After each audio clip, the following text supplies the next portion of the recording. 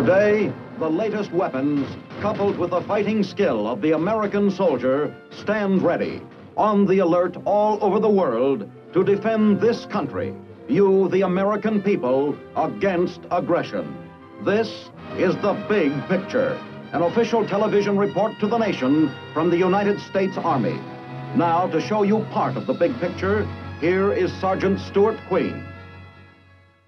15 years ago, the state of Louisiana was host to a vast military maneuver, during which an officer named Dwight D. Eisenhower earned his first General Star. Last November and December, the Army and the Air Force held joint maneuvers over almost exactly the same area. A joint testing and training exercise deployed over 7 million acres of western Louisiana. Here is the Army's television report to the nation on Operation Sagebrush. Operation Sagebrush is a war. The bullets and the casualties are theoretical, but everything else is for real.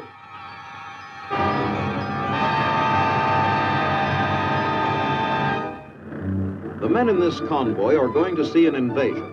An enemy of the United States attacking through the Gulf of Mexico has secured a foothold on the shores of southern Louisiana.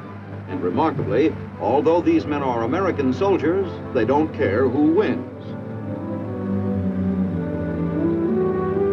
These are the umpires. Here at the umpire school, they learn the rules whereby they will decide the outcome of the battles they will soon observe. It is their judgment which will determine who wins and who loses. Stationed on both sides of the impending conflict, they will communicate through a top-secret radio network. Atomic weapons require wide dispersal of troops, thus complicating the problems of communication and control, both for combat commanders and during sagebrush for the umpires. Simulated atomic weapons are a major feature of the maneuver.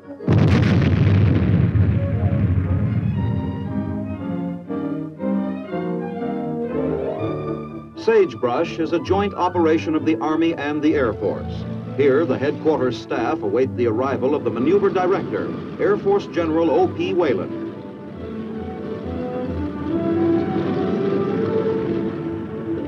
In scope, Sagebrush equals a theater of operations in a major war.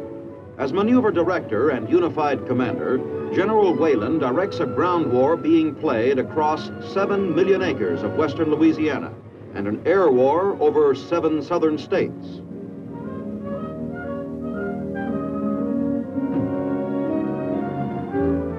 An incidental feature of the exercise is the elevation of Camp Polk to full-fledged status as a permanent fort.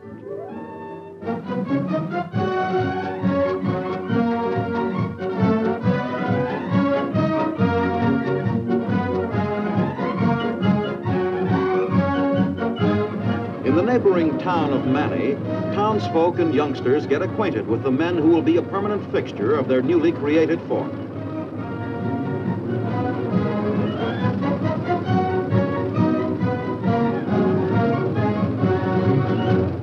Louisiana seems to like the Army. Its people can remember the days when 750,000 soldiers, including Lieutenant Colonel Dwight D. Eisenhower, trained here for future battles against Germany and Japan. Today, they are again playing host to a war.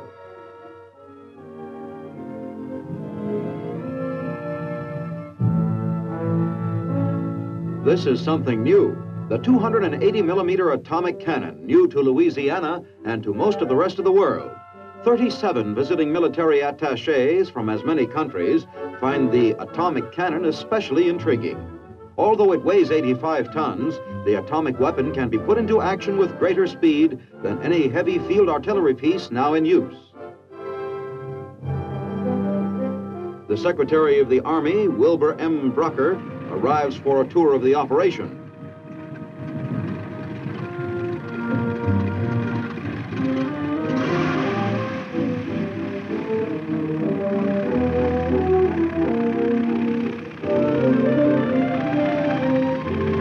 Discussing the significance of this gigantic maneuver, Secretary Brucker later observed that this is a tremendously costly operation, but it is the only way we have for finding out whether we are equipped to meet any enemy anywhere at any time. Aerial reconnaissance is one of the best ways we have of maintaining a day-to-day check on the enemy's battle potential.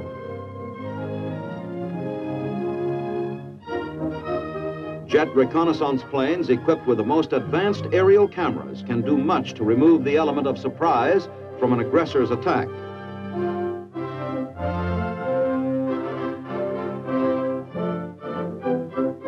Aerial photographs are used for mapping enemy terrain, spotting his troop concentrations, studying the effects of bombing missions and artillery barrages.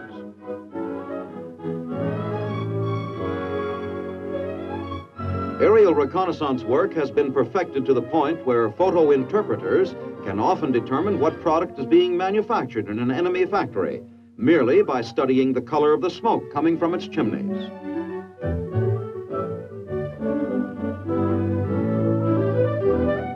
The importance of aerial photography to a military operation is graphically revealed in a single statistic: the fact that by the end of World War II, aerial photographers were making over 20 million photographs a month. Because of the destructive capability of atomic weapons, the detection of worthwhile targets such as large concentrations of troops or supplies takes on added significance for both sides. To avoid offering targets on the atomic battlefield, troops, supplies, and munitions must be spread thinly over a wide area and be continuously on the move. Sky Cav, another form of combat reconnaissance, still in the experimental stage. The backbone of Sky Cav is the modern helicopter. Here we see a type often called the flying banana. This Sky Cav unit belongs to the aggressor, that make-believe invader operating from his southern Louisiana beachhead. This operations officer wears the aggressor uniform. The name Sky Cav was selected because of the similarity between the functions of this new type outfit and the old horse cavalry. Its main job is making a continuous series of rapid sorties behind enemy lines to probe his defenses, capture prisoners, gain information, just as Jeb Stuart's horse cavalry used to do.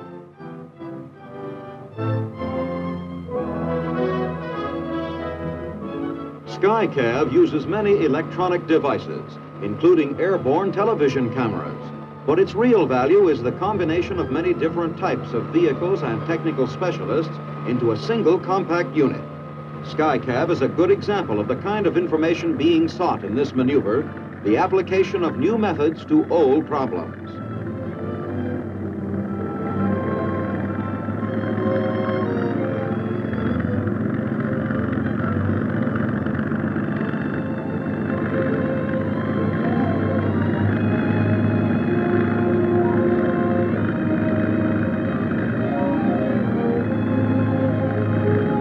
Even a Jeep can be hedge-hopped over enemy positions for use by Sky Cav units on the other side. Another flying banana does the job.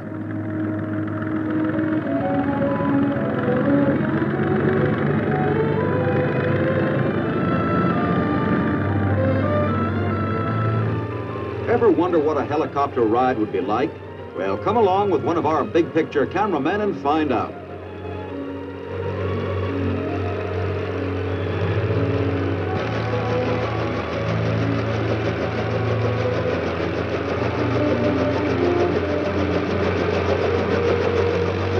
From the outside, the ride looks smooth.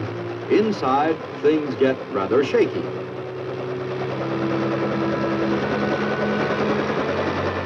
Despite its apparent simplicity, the whirlybird is not an easy machine to fly.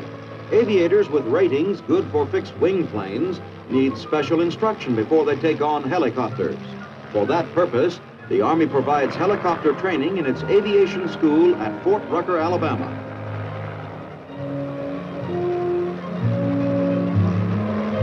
The advantages of the mobile, low-flying helicopter for frontline reconnaissance are obvious. The reply to enemy reconnaissance, of course, is camouflage. As the art of aerial reconnaissance progresses, the counter-art of camouflage advances right with it. For as atomic weapons become part of the military picture, letting yourself be seen by the enemy invites instant destruction. Even telltale tracks must be removed. With proper concealment, life proceeds unmolested, affording time to build up strength you're soon going to need. Finally, early on a weekday morning, it comes. The aggressor's attempt at a breakthrough, his big push north from his base on the Louisiana coast.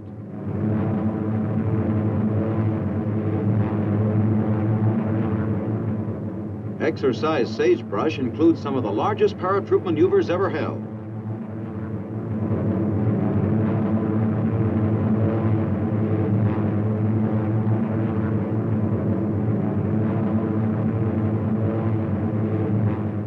Airlift operations during Sagebrush are conducted by the Tactical Air Command's 18th Air Force. The aggressor paratroopers are the famed 82nd Airborne Division.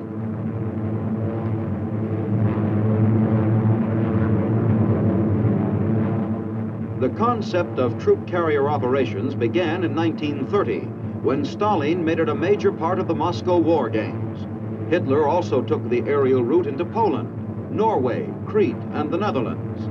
Taking Hitler's paratroop invasions as a warning, the United States began extensive airborne training early in 1940. They've come a long way in 16 years.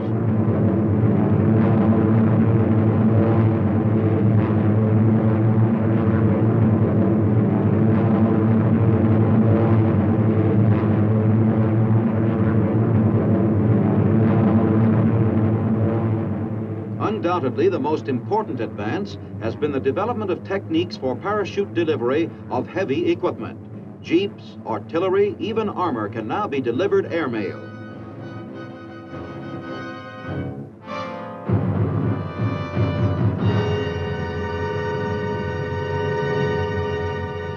Surprise and instant action are the paratroopers' stock in trade. Even so, opposition on the ground is stiff. Enemy armor like this is always a particularly serious threat to paratroops.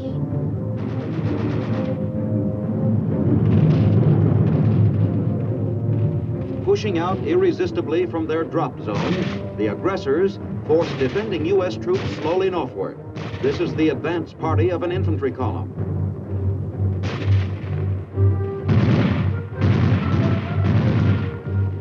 Light artillery flown in by air hammers at U.S. defenses.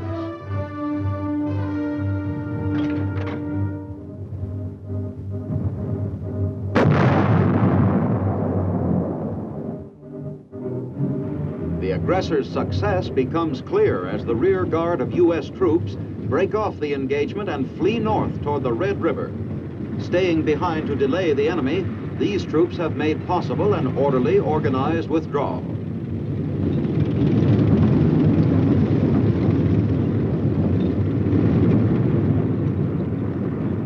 The lucky ones ride.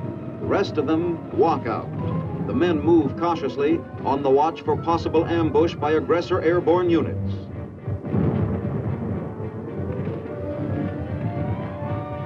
The aggressor forces following them up are an organized, full-scale army, complete with distinctive uniforms. The enemy moves forward in strength, knocking out U.S. opposition wherever it appears. For benefit of the umpires, they put on a realistic performance.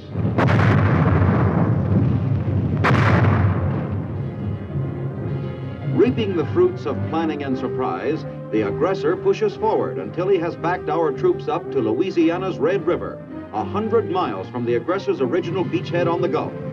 Now begins one of the most hazardous operations of war, a full-scale river crossing under fire. Smoke generators blanket the area. This phase of the maneuver belongs to the Army engineers. It is their responsibility to throw down the bridges over which our retreating forces must cross. The face of defeat. It is a remarkable thing about soldiers that their morale takes a slump during an artificial maneuver which greatly resembles their reaction to an actual retreat in the face of an enemy. Nobody likes to lose, even for exercise.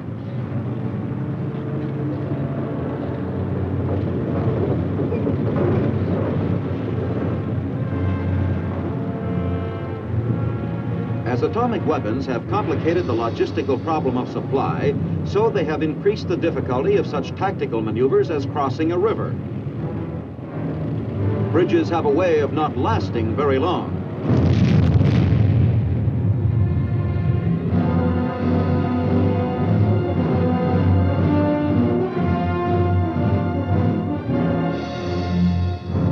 To fill the breach, rafts are used.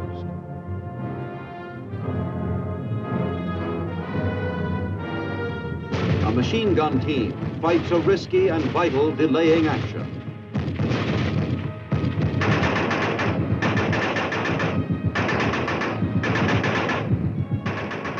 Scratch one tank. Here comes the man with a white hat and the big white card that says, "You've had it."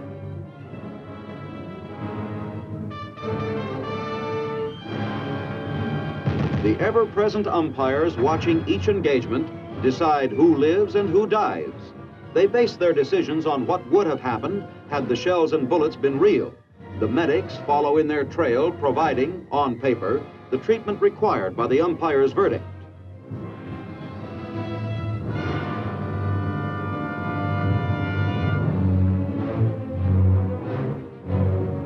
But there's a good side to everything. If you have to be a casualty, this is the way to do it.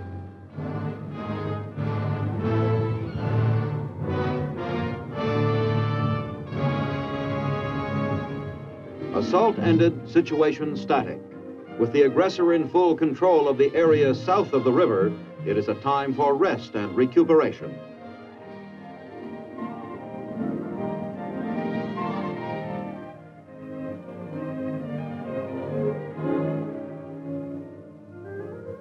This operation is for real. It's an uneasy piece and one which won't last.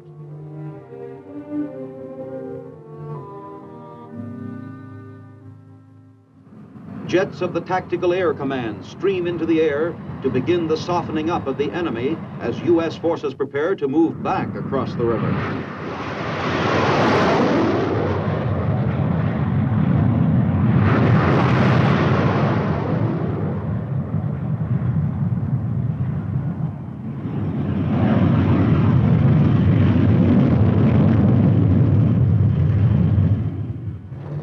Smoke, and perhaps something more sinister.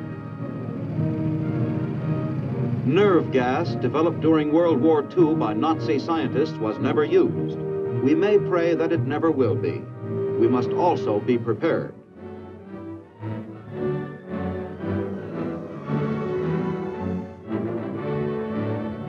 As ground forces prepare to follow up the airstrike and artillery barrages, a forward observer searches for enemy gun emplacements.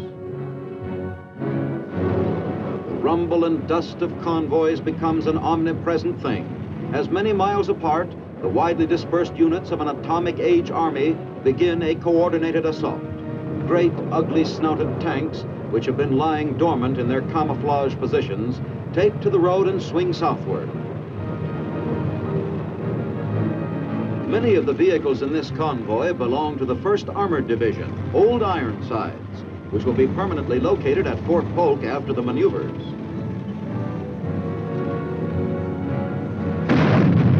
Opposing the 1st is the 4th Armored Division, a member of the aggressor forces.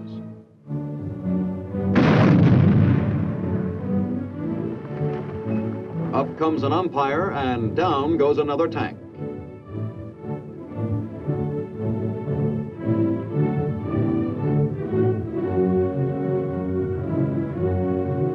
Watching the action along the road, an umpire plants an explosive charge to signal the destruction of still another iron-plated vehicle. These umpire teams are among the hardest working men of the maneuver. But nobody works harder than a paratrooper. Of course, for the paratrooper, the start of the trip is the easiest. His problems will begin when he gets there. An easy life? It may seem odd, but easy as this looks, there are a lot of people who still prefer to walk.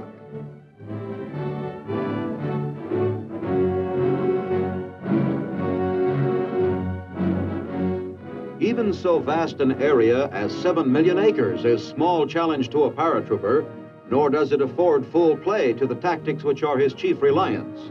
Far-ranging maneuver, and sudden attack in unexpected places. But expected or unexpected, they will manage to make themselves thoroughly unwelcome to the enemy.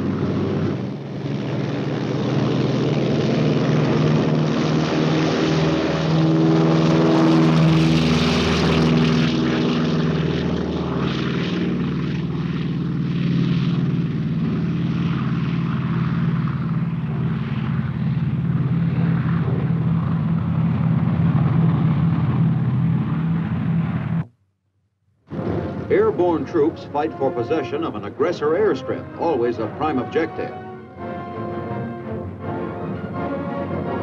Once the airfield is secured, men, supplies, and heavy equipment can be flown in by the Air Force carrier outfits.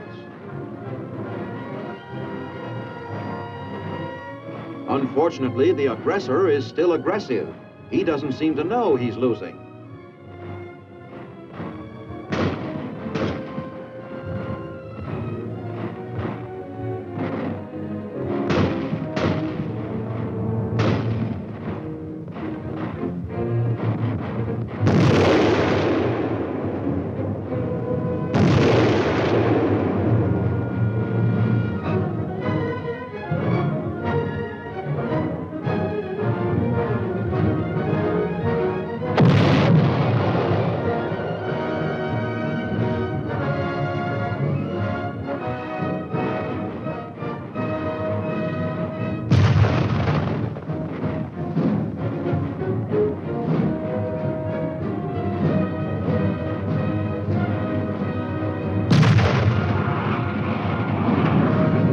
Miles away, one of our atomic cannon is brought into action to open another hole in the aggressor's lines. It must go through the actual motions of firing before the umpires, miles away, will set off the charge which simulates an atomic explosion.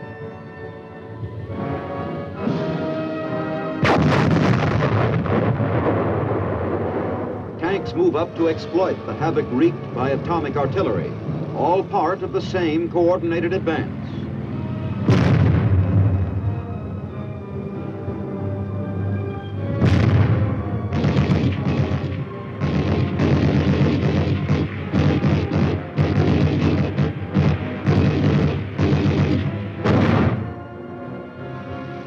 Friendly forces following up the atomic barrage still encounter opposition, and plenty of it. This is an important lesson. Atomic bombs and atomic artillery are terrible weapons, but they still leave the enemy with some fight in him. To find out just how much fight is the chief purpose of our A-bomb tests, and one of the reasons for Sagebrush. The aggressor starts pulling out. Overwhelmed by superior forces, backed by superior weapons, he begins his long retreat toward the Gulf of Mexico, from whence he came.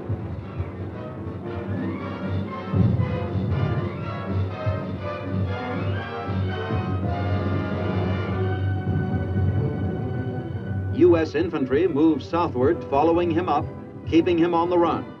A month ago, they reluctantly retreated north. There's no reluctance now, for the end is in sight.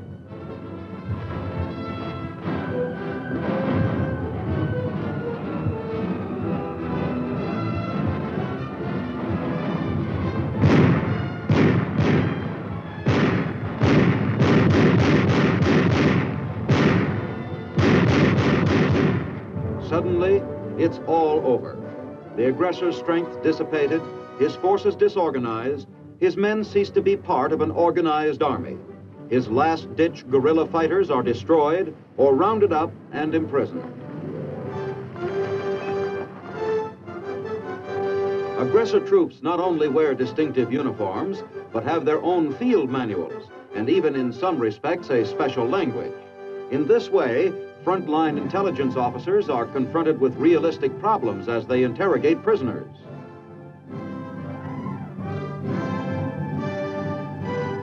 The battle is over, the war is won. All that remains is to pick up the pieces.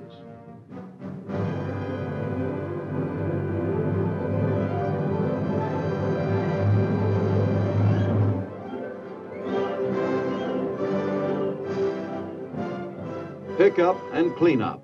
And by now, the awesome atomic cannon has become simply droopy.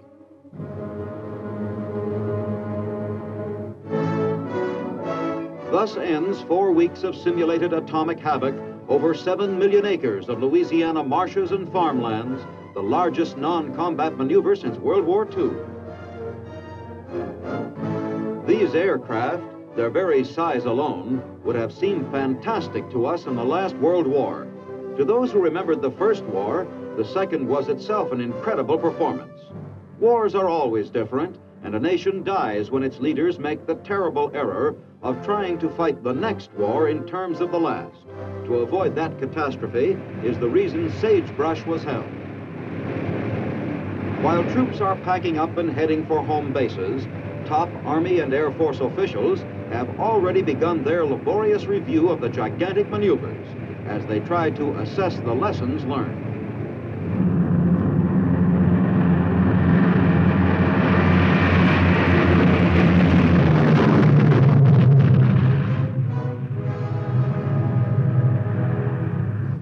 As the men themselves begin their long journey home through the night, they may travel secure in the knowledge that their own efforts have done much to ensure that the sun will rise tomorrow on a peaceful America.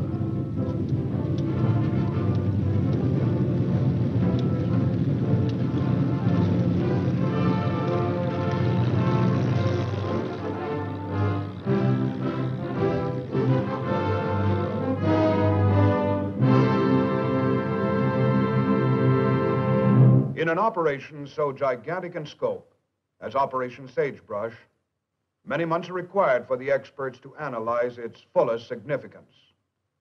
Army and Air Force policies for many years to come will reflect knowledge gained in Louisiana during the fall of 1955. This is Sergeant Stuart Queen, inviting you to be with us again next week for another look at your Army in action on The Big Picture. The Big Picture is a weekly television report to the nation on the activities of the Army at home and overseas. Produced by the Signal Corps Pictorial Center. Presented by the United States Army in cooperation with this station. You too can be an important part of the Big Picture. You can proudly serve with the best equipped, the best trained, the best fighting team in the world today, the United States Army.